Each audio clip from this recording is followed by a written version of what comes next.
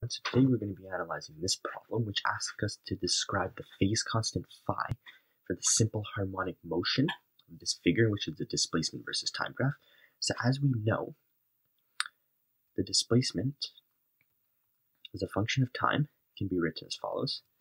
It's equal to the amplitude of the displacement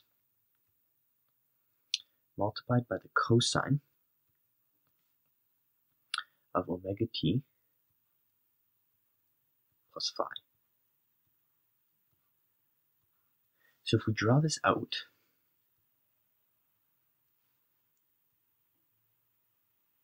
as follows. This is displacement x and t.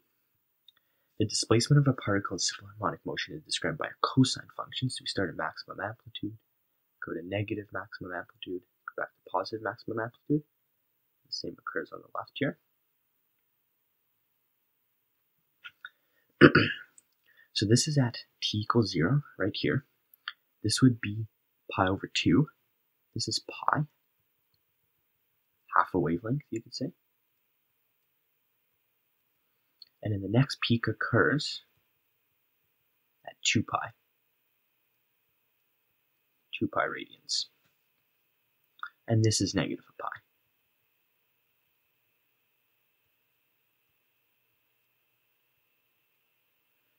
Okay, so we're looking to translate this graph, original graph here, into this new graph that has a phase constant.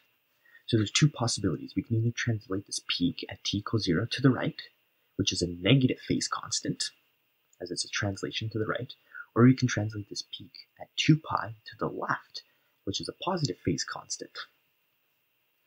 So if we look at this original graph here, we can see that it is at t equals 0, we're not exactly at negative maximum amplitude. Could be, but we're slightly above maximum negative amplitude.